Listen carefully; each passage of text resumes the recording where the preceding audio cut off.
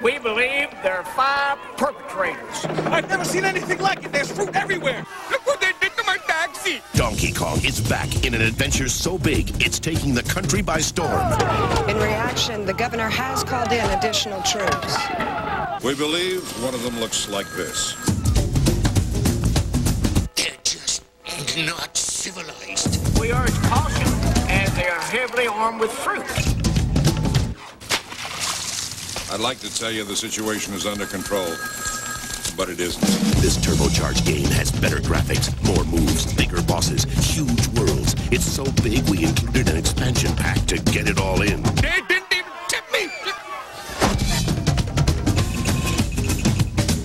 And now, this. Donkey Kong 64, and you thought insanity was crazy. Heaven help us all.